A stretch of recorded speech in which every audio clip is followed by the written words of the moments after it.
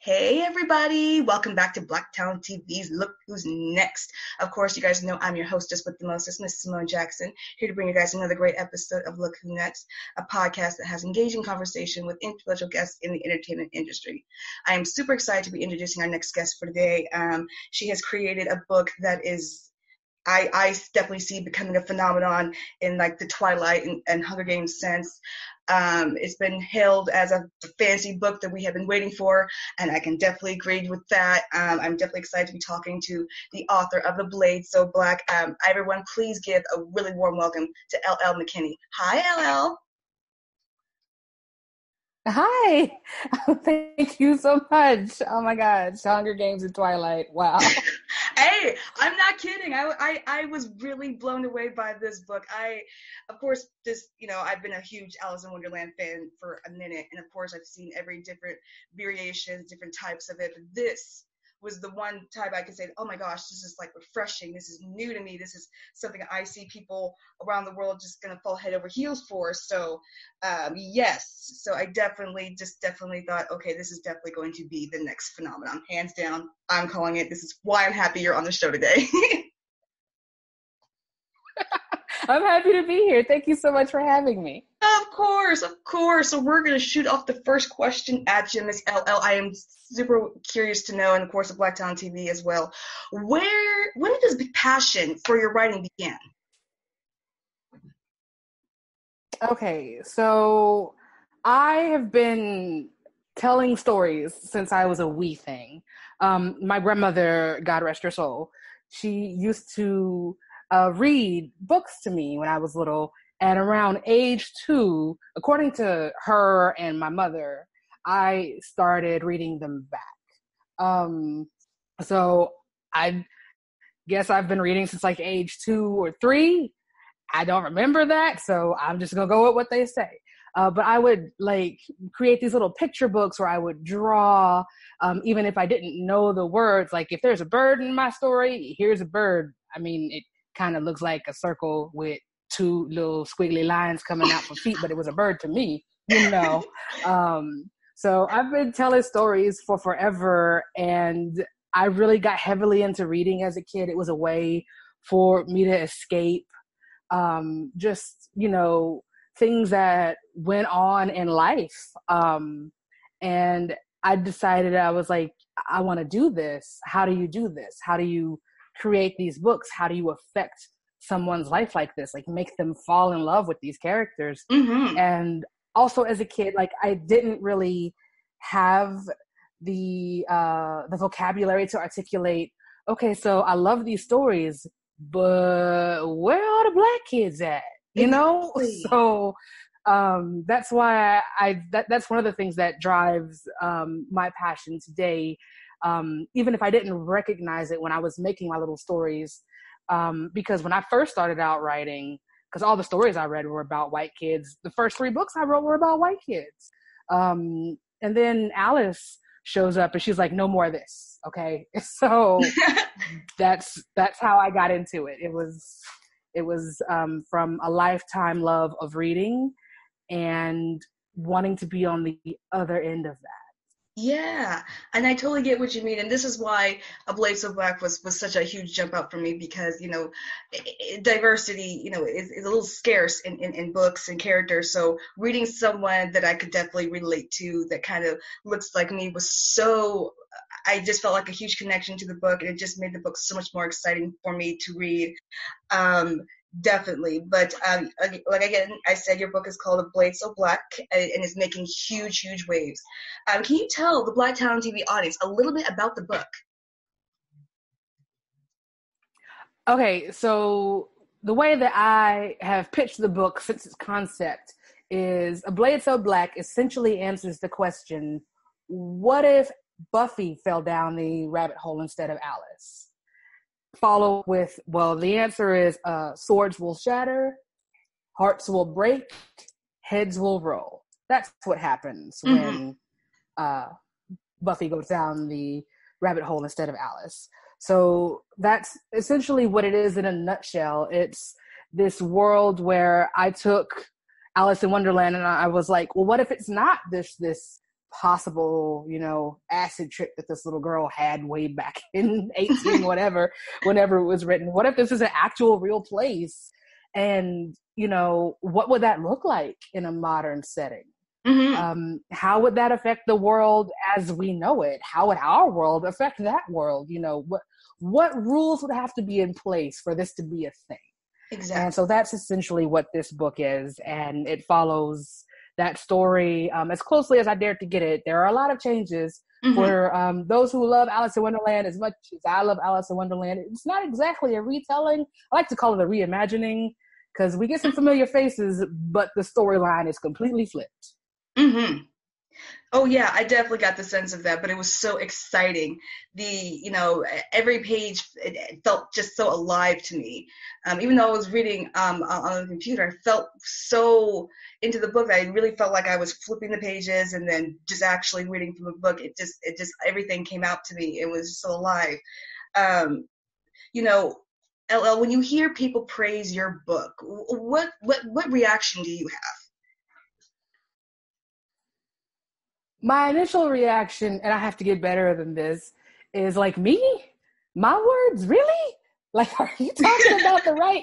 Because we're all our own worst critic, right? Like, we all look at our work, whatever it is, whether it's arts or whether, it's business or science, like what we help bring into this world, we're the ones who are going to look at it the hardest, right? And so me seeing this through the eyes of the creator, I have to get used to, the books that I loved. When I told that author that I loved it, I wasn't joking around. Like, I meant that, so I'm getting used to it, and I feel humbled because I'm very blessed to be here. And I feel the sense of, I hope I did right by those little Black children who are looking for themselves. And so whenever somebody comes and they're like, I love this book, I saw myself, that was my mama, that was my grandma, that was my auntie, with the adults in the book, I feel gratitude, and I feel humble. Mm-hmm. Yeah, absolutely. Absolutely. And that's good. And I'm glad that people are like I said, I'm really glad people are reacting to this book in a very positive way, because I do see it becoming such a huge phenomenon. Like I said, it's got rich, complex characters and stories. So I definitely see people, just falling in love with it as I did. And I'm pretty sure everyone else is going to too.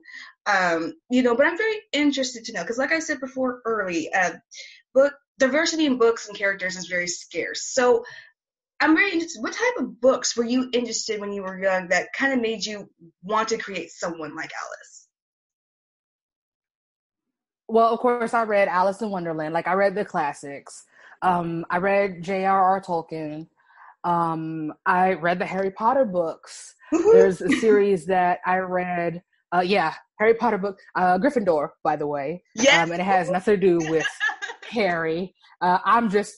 That's how I roll. Like, Gryffindor for life. That's me.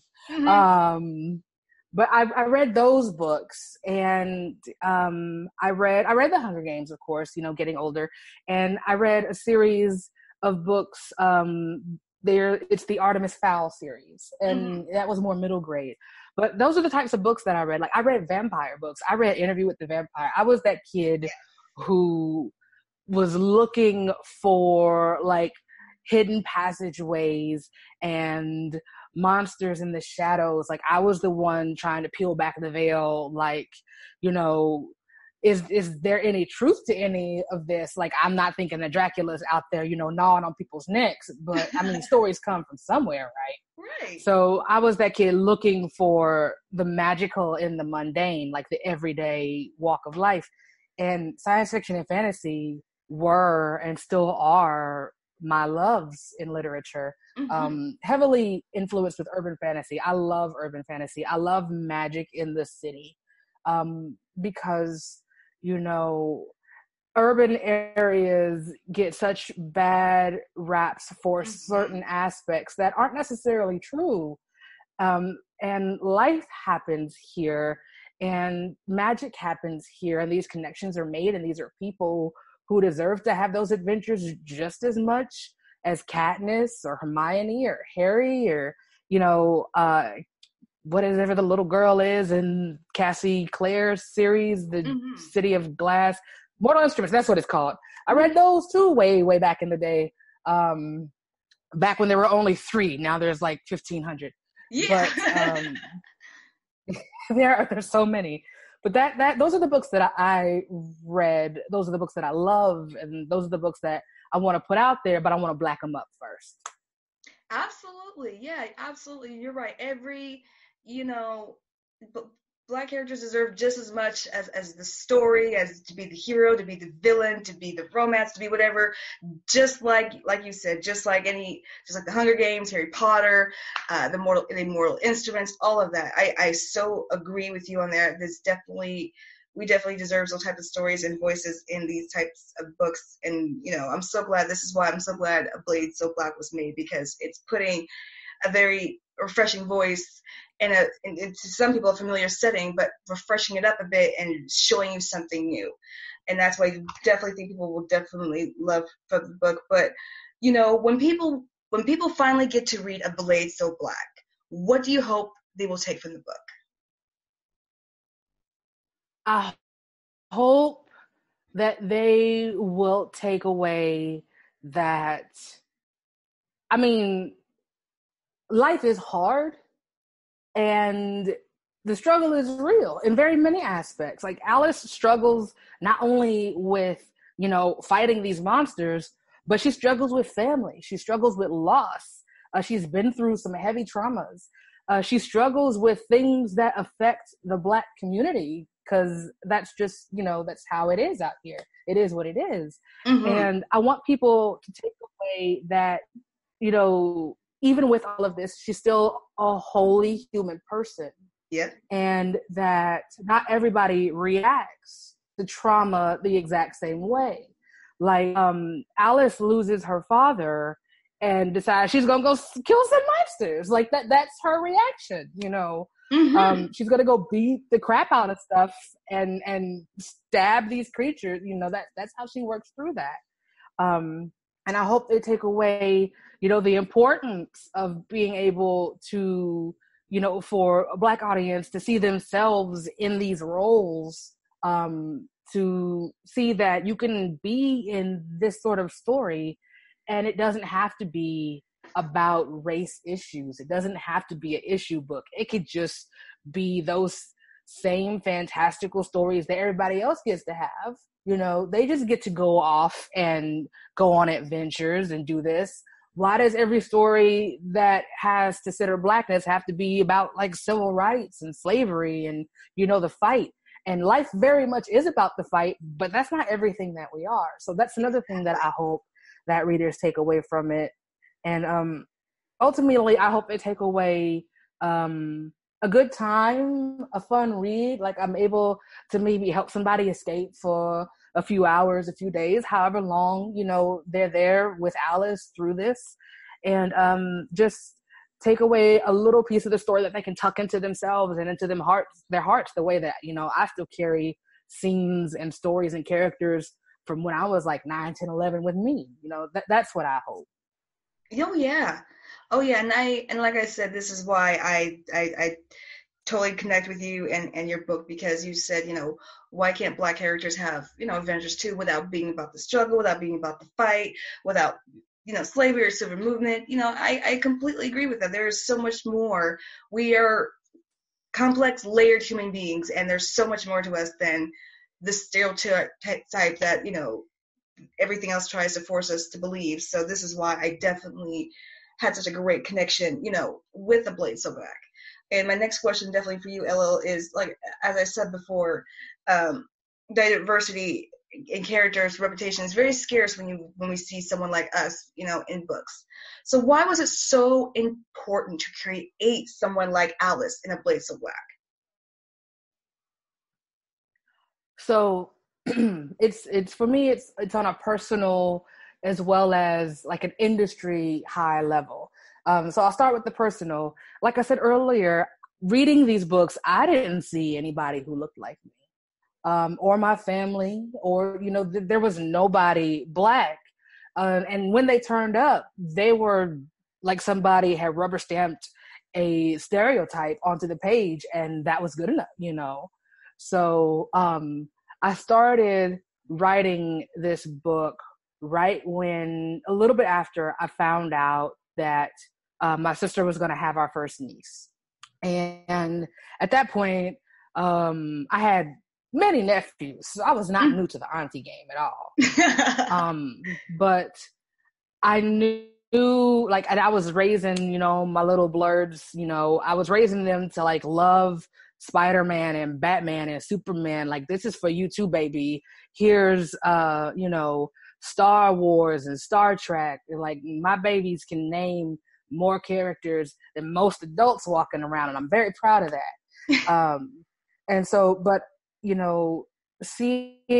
knowing that that's how she was going to come up, because she was also being born to the sister who shares my geekery with me the most out of all of my sisters.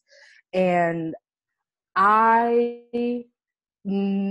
remembered growing up without those characters, and I said, I'm going to be damned if it happens to her. So having written the books that I had written, like I said, they were all white characters, because that's what I grew up reading. That's what I figured, if you want to be published, that's what you write. That's just how I saw from somebody on the outside looking in. Mm-hmm. Little did I know that it was much, much worse once you get inside. But so I set off to right this wrong that it, happened to me and other readers. And because, we have Toni Morrison and Octavia Butler and amazing authors who are putting Black people on the page. But there are so few of us writing these stories.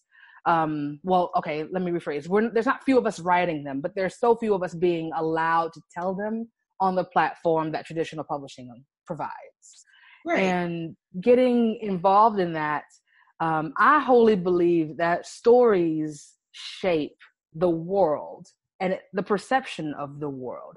Like, what is a lie if not a story that somebody's told that just isn't true?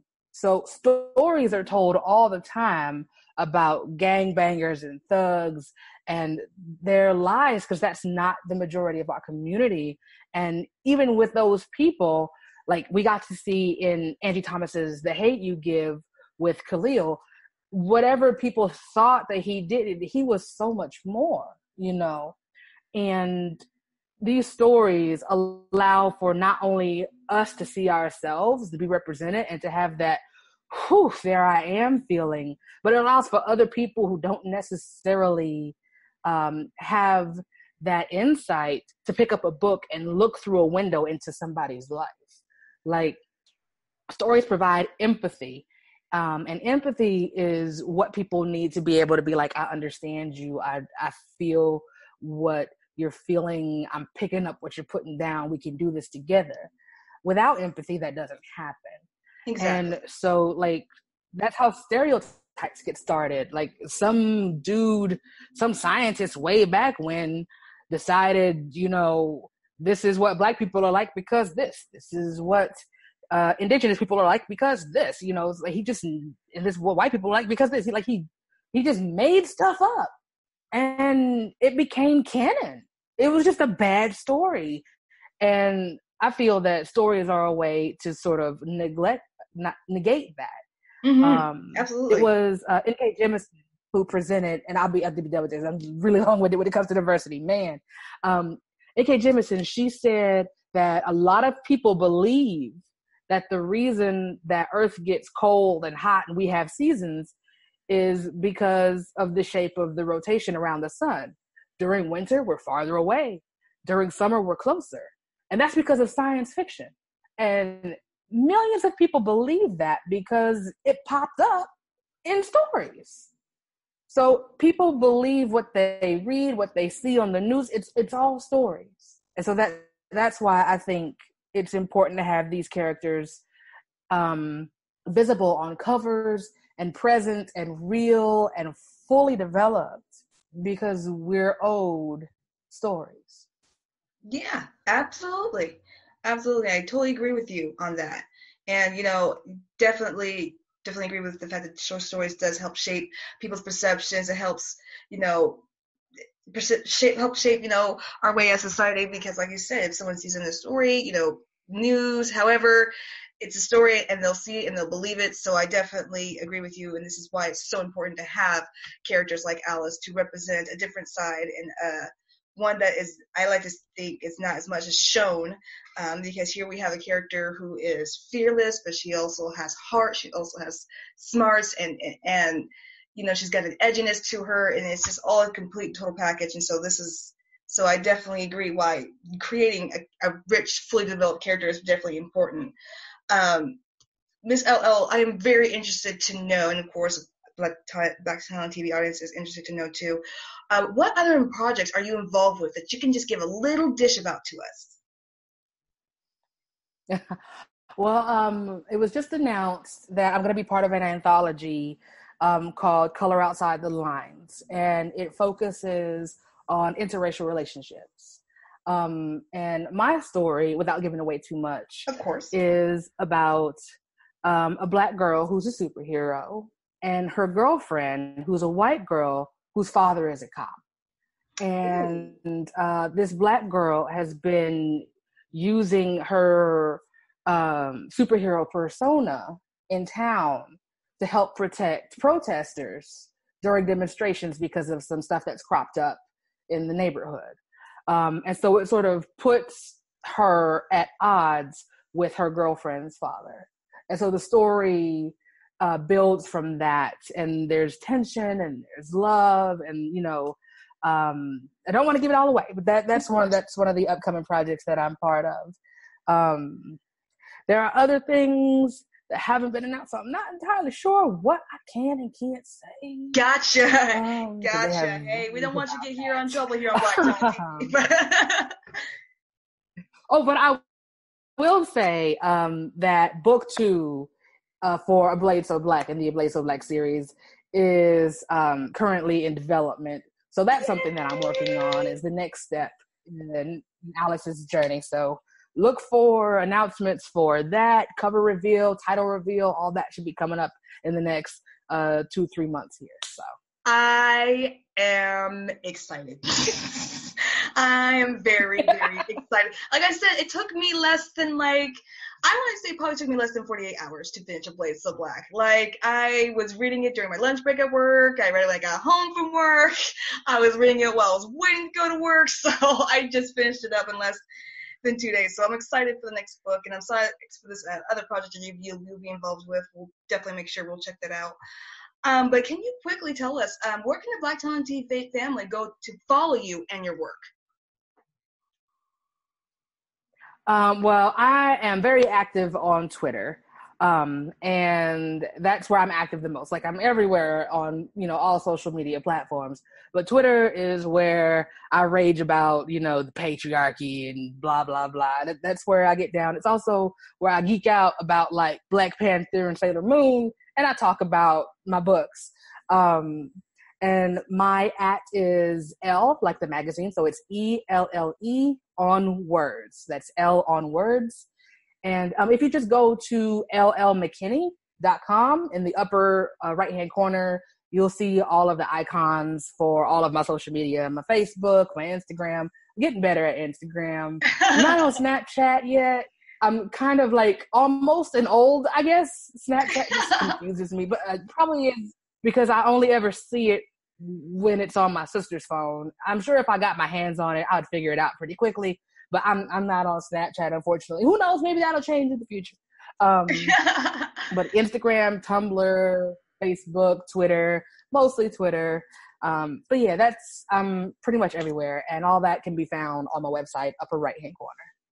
Wonderful. So I definitely encourage the Black Talent TV family to definitely check her out. Go on her website, follow her on Twitter, Facebook, Instagram, Tumblr, whatever social media platform she's on. Make sure you definitely follow her and keep up with the up-to-dates for A Blade So Black, because again, this is going to be a definitely huge phenomenon. So you definitely want to make sure you keep up to dates when the second one's coming out.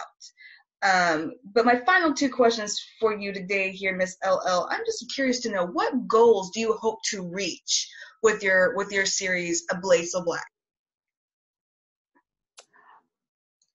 I'm hoping that this story finds its way to the hands. I jumped like 4 or 5 words in that sentence. Wow. I'm hoping that it finds its way to the hands of readers who need it, readers who want it.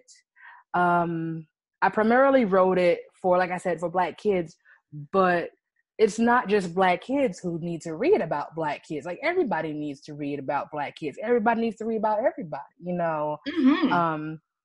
So I'm hoping that it reaches the kids that it needs to. I'm hoping it reaches the adults who are kids at heart that it needs to. And if I'm just, be putting it out there for the universe to hear, hello, Jesus, hear my prayers. I would love to be on the New York Times bestseller list for many, many weeks. Listen, everything crossed. From my lips to Jesus' ears. Let it happen, Lord. Let it happen. And I would also love to see it in other mediums. I would love to see it, movie, TV show. I've always really wanted to see it as an anime just because I love anime, and I think it lends itself very well to anime. Mm-hmm.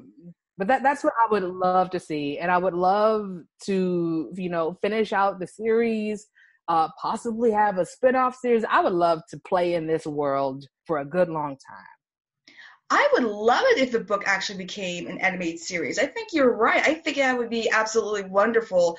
And I think it'd be so different in the anime, genre. And I think that would definitely, because, from what I can think of, I don't think there is a leading African-American in a animation cartoon. So I would love to see that, especially Alice, because she's so badass. So that she definitely deserves to be in anime form. So I am definitely keeping my fingers crossed for that, because I think that'd be great. Definitely be great. So then I got the final question for you, Miss LL. How did you come up with your title, A Blade So Black? Okay, so this story has changed titles, I think, like 4 times. When I first started conceiving of it, I called it The Veil, just so I could have something, to save the document under. Then I called it Dreamwalker because that's what she is. And then I was like, well, no. And then I started thinking about, I need to make the title something catchy, but it also needs to be able to match the other titles and, when the series gets picked up. And here I am thinking about these things. Book isn't even like nobody it's not going anywhere. I'm still writing it, thinking about how titles are going to look next to each other on the shelf. So at one point I called it Black as Fear because, that was a big part of the story. And so after it sold, my editor was like the title, don't love it, let's come up with something else. And so they, and I was like all the way down because titles are very fluid. Like most people may not even title something because it might not be that by the time it reaches shelves. Some people just call it, magic book. I run around now calling the books that I'm working on by the characters' first names.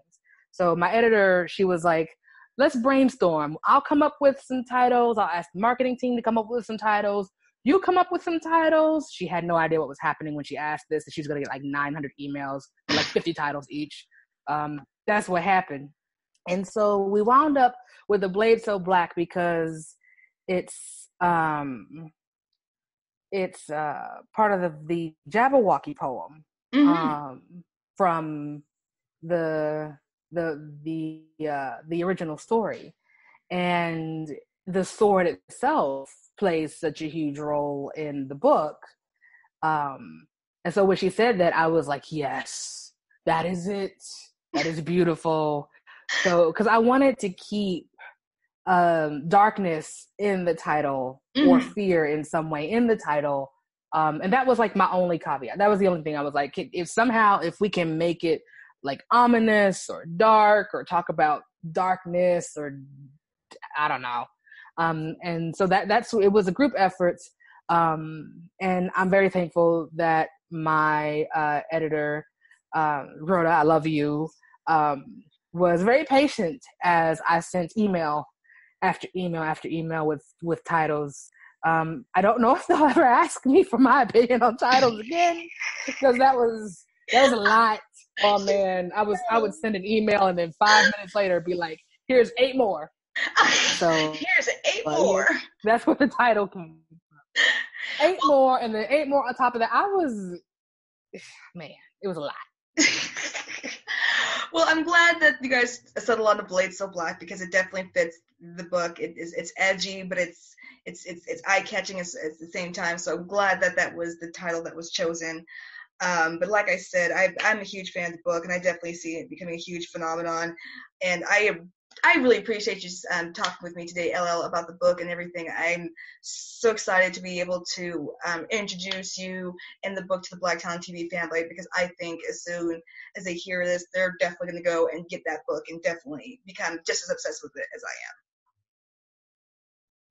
Well, thank you so much for your kind words about the story. Thank you, and for having me here. I love talking about books and writing. A little bit less about talking about myself, but again, like I said, I'm getting over that. So yeah, just thanks for having me. Absolutely. I enjoy talking with you. We definitely have a lot in common. I'm also a huge Sailor Moon fan, so yeah, we definitely have a lot in common. So I definitely felt. Yes, oh yes, I am. I am a nerd. I am proud of it. I have no shame of it. So, but yeah, yes, absolutely. Like I said, I know the Blacktown TV audience is just going to absolutely adore you, absolutely adore the series. Again, everyone, I encourage you to make sure you guys follow LL Mckinney on her website, Facebook, Instagram, Tumblr, whatever social media platform she's on. Definitely make sure you follow. Keep up to date with her work and when the next series of Blades of Black will be, and keep up to date about whether or not, hopefully, knock on wood, that the book will become a show and we will see it on anime soon. So that would be definitely great. But I definitely want to thank you again, Ms. LL, for joining us today. Thank you so much. Absolutely. Of course, you guys know I am your hostess with the mostest, Miss Simone Jackson. Always here to bring you guys another great episode of Look Who's Next.